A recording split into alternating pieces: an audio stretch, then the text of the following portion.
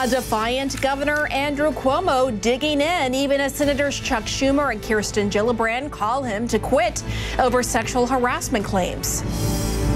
Plus, alarming news out of Italy tonight, where the country is on the brink of another lockdown as new COVID variants take hold. And a massive outpouring of emotion and anger in London after a police officer is charged with the kidnap and murder of a young woman.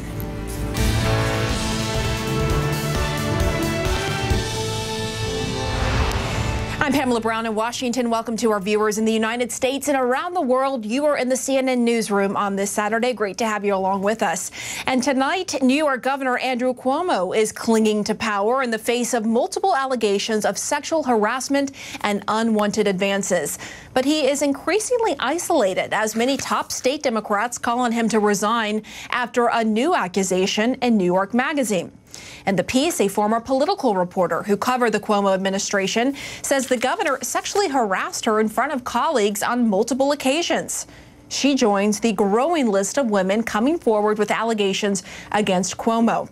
But he is denying any wrongdoing and refusing to resign tonight. CNN's Athena Jones is in Albany, New York. So, Athena, what do we know about these new allegations?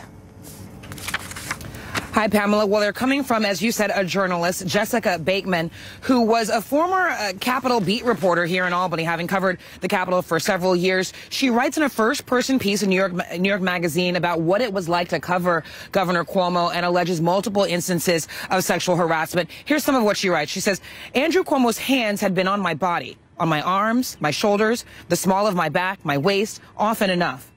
She later says, Cuomo never let me forget I was a woman. Now, Bateman in this piece describes her job as being essentially to report on the governor's every move. And she says that these unwanted touches made her feel uncomfortable enough that she didn't even want to go to the holiday party at the executive mansion that she writes about in 2014 when she was 25. She describes her interactions with the governor at that party saying, he put his other arm around my back, his hand on my waist, and held me firmly in place and said, I'm sorry, am I making you uncomfortable?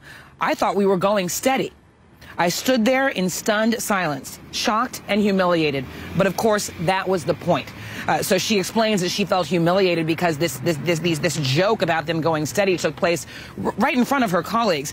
She said that she never felt that the governor's actions were about wanting to have sex with her, but more about power, wanting to make her feel powerless. And she says that when it comes to women, the women who work for him, he uses touching and sexual innuendo to stoke fear in us.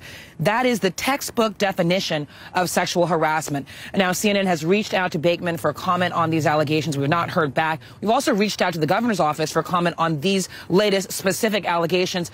They have not responded, but the governor did address the allegations overall during his press conference on Friday. Listen to what he had to say then. People know the difference between playing politics, bowing to cancel culture, and the truth. Let the review proceed. I'm not going to resign. I was not elected by the politicians.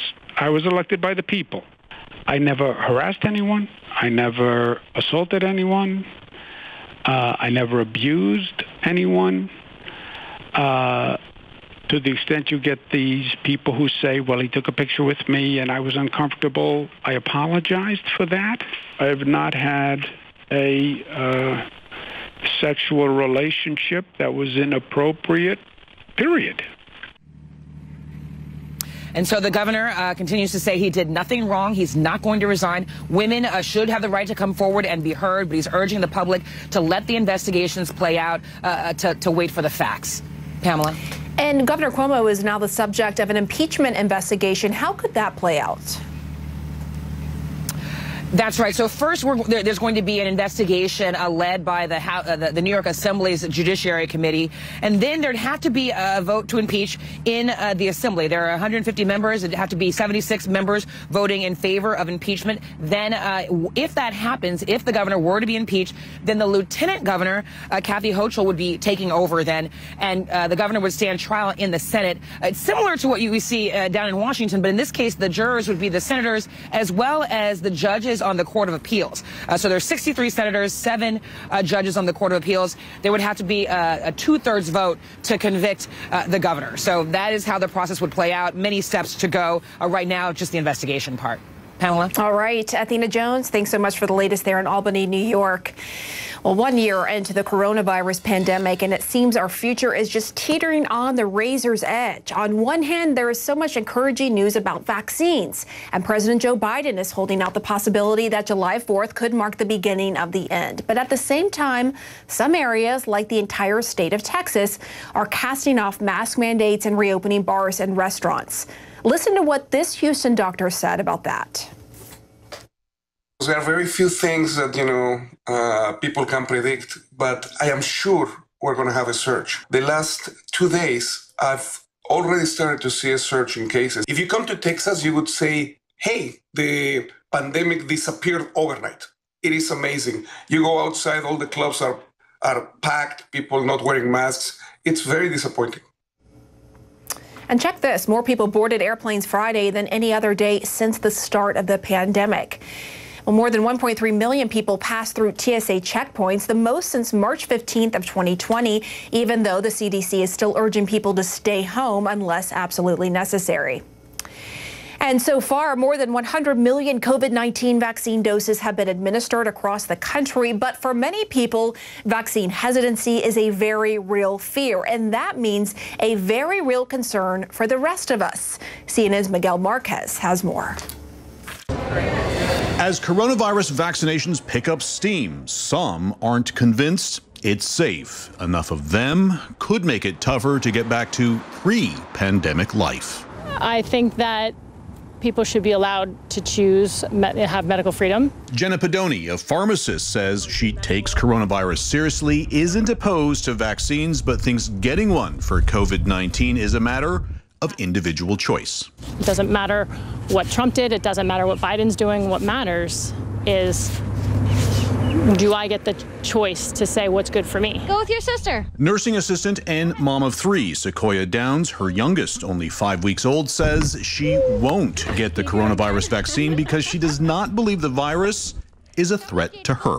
I feel like I would be able to get, if I was to get sick, I'd get a natural immunity to it, and I would be, it wouldn't be as detrimental to me as someone else. Both Downs and Pedoni say they support a bill making its way through the New Hampshire State House, barring punishment against those who refuse any coronavirus vaccine. We introduced House Bill 220, which is Medical Freedom Act. The Granite State, one of 10, says the National Council of State Legislatures currently considering legislation allowing citizens to opt out of vaccinations, protect them from being punished for not getting it, or prohibit certain institutions from requiring them. That the state should never mandate to the 1.3 million citizens in New Hampshire some sort of medical intervention that they all have to have. Lang expects the bill to pass with bipartisan support after amending it to allow several exceptions like school vaccinations and some law enforcement medical emergencies. Is there any concern that we will not get to that herd immunity? I actually do not think this bill will change the vaccination rate. We don't have mandatory vaccines right now, and people are still getting vaccinated. When it comes to hesitancy about getting the coronavirus vaccine, polls show a higher degree of skepticism among Republicans. In a new CNN poll, 46% of Republicans nationwide said they would not try to get the vaccine. Here in New Hampshire, 45% of Republicans said they almost certainly or probably would not get vaccinated. And that was CNN's Miguel Marquez reporting from New Hampshire there. Well, overseas this weekend, coronavirus cases are again surging in Italy, and the government is responding by locking down half the country. CNN's Delia Gallagher is in Rome this evening. Delia? Pam, Italians are preparing to move back into lockdown starting on Monday. Half of Italy's 20 regions, including cities like Rome, Milan, Venice, will be on full lockdown. And the weekend of Easter, normally so busy here will be a national lockdown. Authorities are saying that these measures are necessary because of the rise in transmission rate due to variants. The variant first identified in the UK, they say, is now prevalent in Italy, and the variant first identified in Brazil is showing small clusters in Italy. So these measures are being taken to help bring that rate of transmission down. The Prime Minister, Mario Draghi, spoke to the country yesterday. Here's a little bit of what he had to say.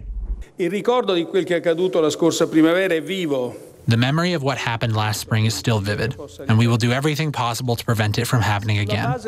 On the basis of scientific proof, the government has adopted restrictive measures today that we think are appropriate and proportionate. And Pam, the Prime Minister adding that he wants to expand and accelerate the vaccination program. Italy is currently vaccinating about 170,000 people a day. Prime Minister Mario Draghi saying he intends to triple that. Obviously, that will be a key element to help move Italy out of this situation. Pam? All right, Delia, thanks so much for that. And last